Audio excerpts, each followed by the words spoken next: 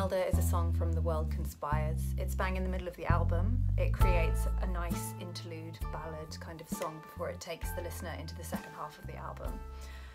It's a love story, but it's kind of about obsession. So the storyline of Esmerelda is someone meets this femme fatale kind of character and they become completely obsessed and under their spell to the detriment of themselves. So basically it's about loving someone who's really damaging for you and being prepared to go to any length just to be around them, even though it leads you to total destruction.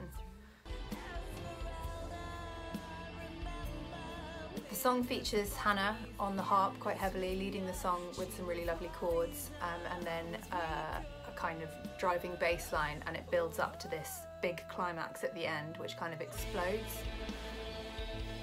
A little bit like the story.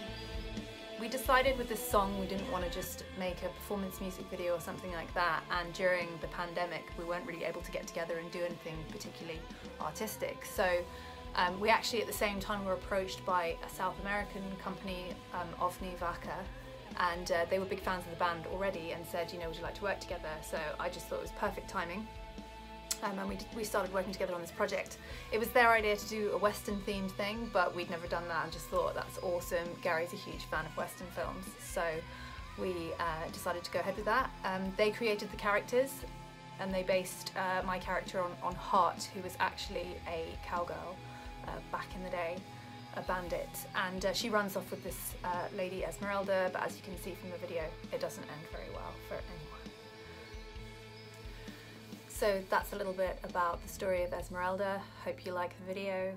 Please don't forget to share it and subscribe to our YouTube channel. Thanks.